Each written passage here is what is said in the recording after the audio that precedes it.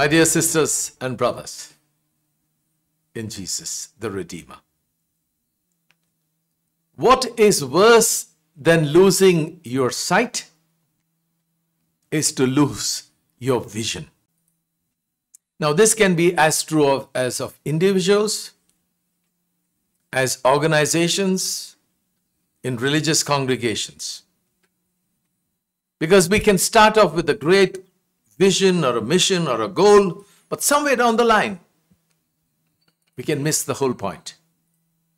If the gospel reading is about a blind beggar who had lost his sight, then the first reading is about the Maccabees. It's about some people of Israel who are in danger of losing their vision, their sense of identity. Now, we heard of King Antiochus Epiphanes, the king of the Syrian who was ruling over there, and he was bringing in what they call the Greek or the Hellenistic influences, that some of them, that made some of the people of Israel ashamed of their culture, ashamed of their religion. The king at that time, as we can have rulers even today, who believed that unity is uniformity, wanted one language, one religion, one culture, and suppressed everything else. And the people revolted. Because there is and should be a unity in diversity. Unity doesn't come from uniformity. Because there is a richness in the world. Now, what we see as the book of Maccabees unfolds during this week, of how they're going to resist and revolt against these influences that come to rob the nature of the religion and culture in the land of Israel. To understand the gospel, we need to understand both not only the text, but also the context. Remember, Jesus is on his way to Jerusalem. He's now come to the last spot, that is Jericho. That's the last major city before he begins the ascent to Jerusalem. And Luke, in his gospel, has got three events coming up for us. One is, the text just before this, is when the disciples, Jesus is telling them, the Son of Man, the Messiah basically, is going to be put to death. He will suffer at their hands. And it looks like these apostles and the disciples just can't get it. In today's reading, we have this blind beggar. In Mark's gospel, he's named as Bartimaeus. But here he's got no name, but this blind beggar who wants to see. And immediately after this text, which we will have tomorrow, is Zacchaeus, the tax collector, who's short and he's going to climb up onto the tree so that he can see Jesus. It's interesting how this whole theme of wanting to see comes into play. What is really fascinating and ironical is that finally the blind beggar will see. The Zacchaeus, who wants to see Jesus, begins to see a whole new vision in his life with conversion. But the 12 apostles and the disciples still can't see that Jesus is the Messiah. Now, there are a variety of characters in the gospel today. And a good question to say is, which one is me? So let's take a look at each of them. First of all, the blind man. What we have is the blind man who, when he hears that Jesus of Nazareth is passing by, he calls him out by name. One of the few characters in the gospel who call Jesus by name. We have here this blind man, Bartimaeus as well, in Mark 10. But you also get in Luke's gospel, the good thief who calls Jesus by name. You get some of the lepers who call him by name. But there are very few who call Jesus by name. To call Jesus by name shows the sign of intimacy. He calls him not only by name, but a title that is significant. He says, Jesus, son of David. Now, this is not just any title. It's a title of the Messiah, because they knew that somebody from the line of David is going to be the Messiah. And so he's calling out to Jesus as the Messiah, while the disciples are still not getting it. You ask the question, who really is blind after all? Ask myself, do I call out to Jesus by name in prayer? Or is Jesus just some vague figure that I'm not in intimacy at all with? Now, when we look at this blind man, there are two important facts for us to know. Very clear about. First of all, he knows he's blind and he admits he is blind. So he knows he needs help and he earnestly seeks it. That's why when he listens and he hears the voice of Jesus coming down, he cries out because he's so desperate to know that. So he not only knows that he needs help, he asks for help. I wish that was true of us, because sometimes we need help, but we will refuse to ask for help. It's not my problem. I can fix it. Why make a big issue of it? Sometimes issues in homes, in families, in marriages. We just stonewall. But the blind beggar shows us that we need to acknowledge these areas in our life. Now, it's interesting. Jesus is passing by.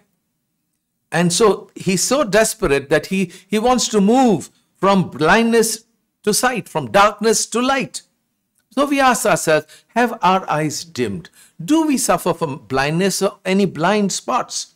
It could be of various kinds. The blindness of prejudice, of discrimination that seeks to exclude who thinks one is superior to others. Now, this sometimes we become aware of it. Sometimes it's brought to our attention by others. Do we acknowledge such blindness in our lives? And do we ask for help, for healing? But this blind beggar shows us how. Let's take a further look at him. He cries out, Jesus, Son of David, have mercy on me. In other words, it's a cry from his heart. The others tell him, shut up. Shut up. But he cries out all the more because he knows what he needs and he's not going to allow the other voices to drown him. You know, he wants to be healed of his blindness and he's so desperate that he wants help. It's when we realize this in our life that we need help, can any breakthrough ever happen. So that's the first character. How much of it is there in me? We look secondly at the crowd. When the blind man cried out, invoking Jesus, the crowd tries to silence him, as though he didn't have any right to speak. They looked at him as a disturbance. They didn't know what was the cry of his heart. He had not only been deprived of his sight, they were trying to deprive him of his voice. There is a proverb that I love to quote often. If you want to become invisible, then become poor, because nobody notices you. You don't count. And so because he was this blind beggar, he just did not count. So the crowd, which is walking along with Jesus, found him as a disturbance. And so therefore, they tried to shout him down. So we ask ourselves, what are the voices in my life that shout me down? That keep me from calling out to God, that keep me from fulfilling my responsibilities to my family, to my work. Sometimes do I say that I'm always busy, but I have enough time for my own distractions, my hobbies, and my addictions?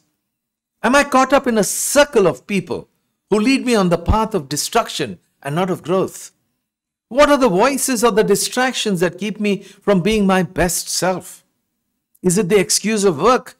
Is it some unhealthy relationship? Is it some addiction?